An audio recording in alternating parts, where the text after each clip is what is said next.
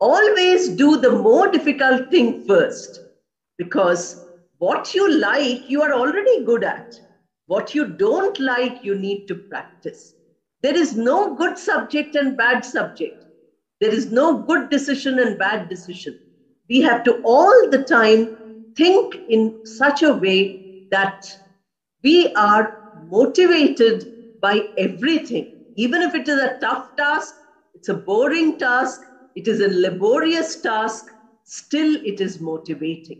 If we can think like that, that is very good for self-improvement. We all want to improve ourselves, and this improvement will come to you when you are able to do that.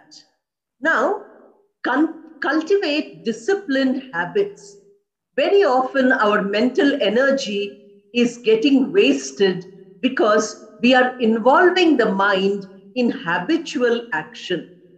Imagine getting up in the morning and saying, should I walk today or should I not walk? Should I eat my breakfast today or should I not eat? Should I do my work today or should I not do? How much of your mental strength you are wasting in this? You get up, obviously. If you're health conscious, you go for a walk. When you're hungry, you have to eat your breakfast. There is no decision making about it. Why are we using up our mental strength in such a way that we are getting mentally weak by using up our energy? You know, when you work very hard, you need rest. So if the mind keeps working hard, it needs rest. Then you are losing out a lot of beneficial things which you need to have. If you do like this, then you have to remember that if we cultivate habits, you know, if disciplined habits are cultivated, that makes the mind strong. Make yourself realize that this is a habitual action.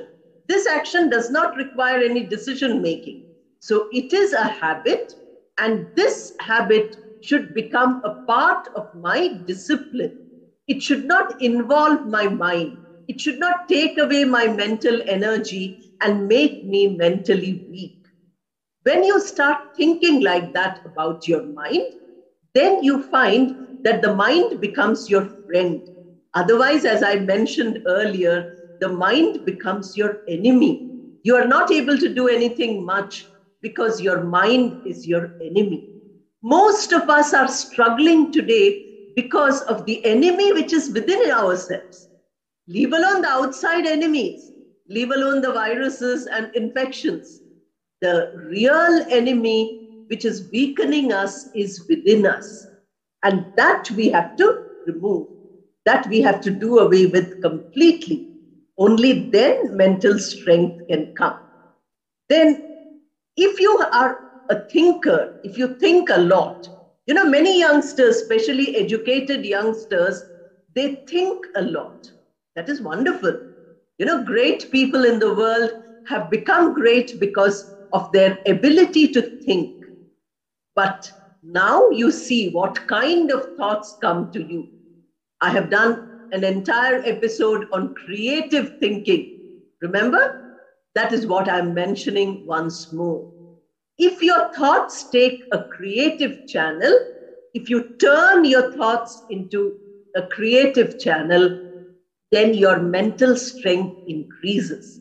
As I told you already just now, that any achievement makes us mentally strong. So you put your mind into a creative channel, you do something creative, then you can congratulate yourself by saying, oh, wonderful, I have done a great thing today. This is what we all need to aim for.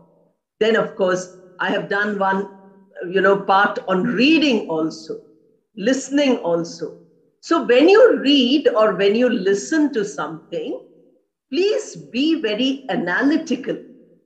Don't try to say, take everything as the gospel truth and try to apply it to yourself.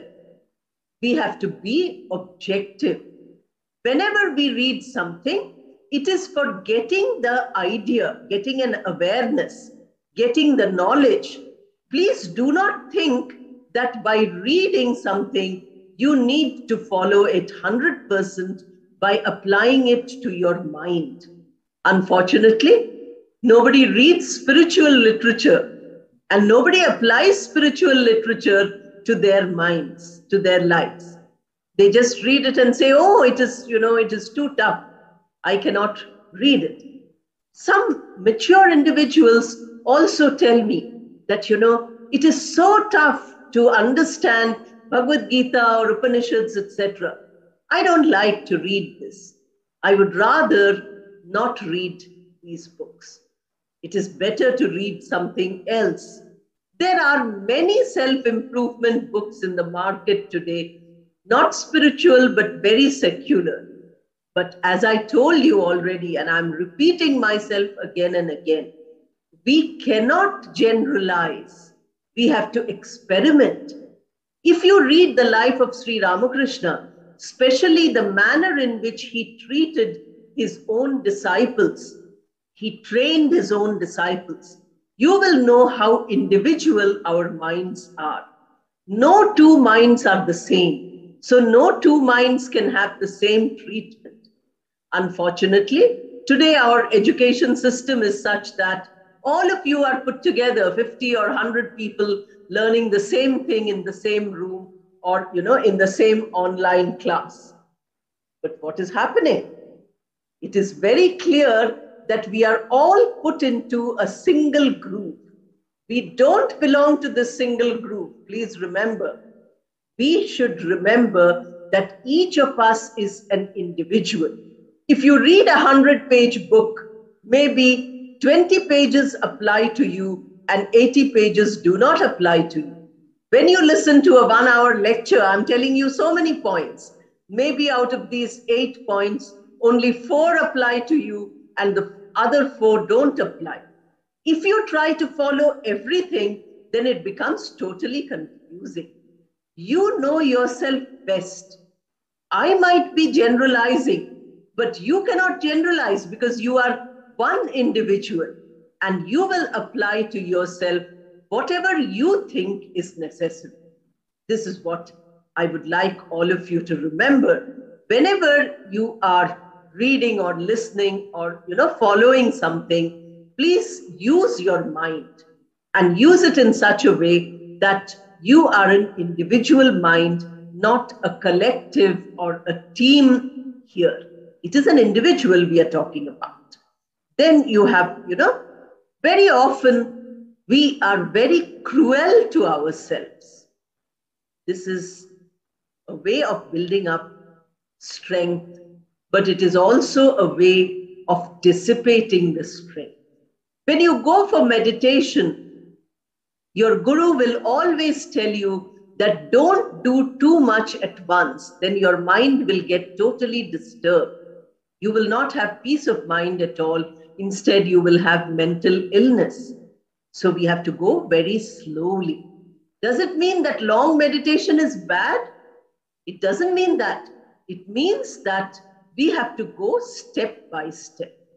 Similarly, in mental training also, people are often very cruel to themselves. I told you at the beginning that mental weakness is caused by our own thoughts, our own ideas, our own brooding. We go on and on and on thinking. Somebody said something bad to you. Suppose they scolded you or they used bad words against you. For days together, you keep thinking about those words. The words keep playing in your mind. What is happening? You're giving up your mental strength and you are becoming mentally weak. Instead, what we have to do, somebody has said very bad words to me. Now, let me analyze these bad words and let me try to superimpose some good words. You try to put on top. You superimpose the good words over those bad words. Slowly, you try to wash. Like if there's a mark in our clothes, we wash it nicely. So you go on washing and washing and washing. Finally, what do you see? You see that the good word has removed the bad word. You know, if you made a mistake in writing when you were a child, there was something called an eraser. So you could make a mistake, you could wipe it out, and you could write again. When you started writing with a pen, it became difficult because if you erase the pen, it still leaves a mark. So let not your mental illnesses, let not your mental weaknesses cause you this kind of indelible negative. Then you will never be able to make it positive. Don't be cruel to yourself. Be kind to yourself. But kindness does not mean self-centeredness. Don't be self-centered. Think of others. When you start thinking of others, when you start empathizing with others, then you find that your mental strength is increasing. When you participate in the troubles of others, mentally, if not physically, then you find that you're becoming much stronger mentally.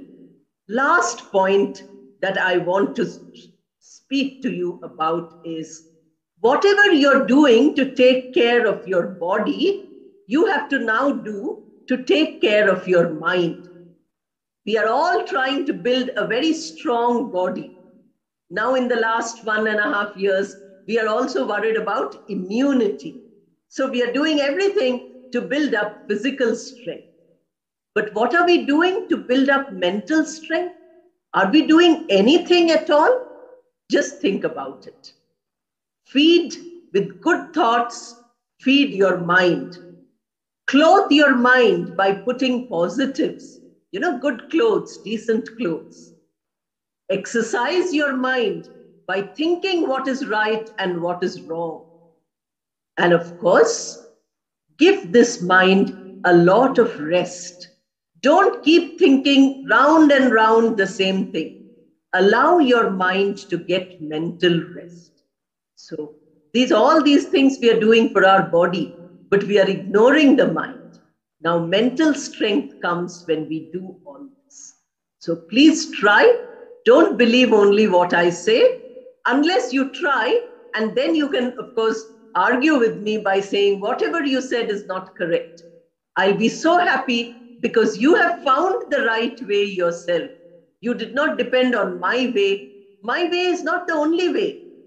There are hundreds of ways, and you will find it on your own. I'm sharing my ideas, you share yours. We all share with each other, and we all help each other to become better. Namaste, and thank you.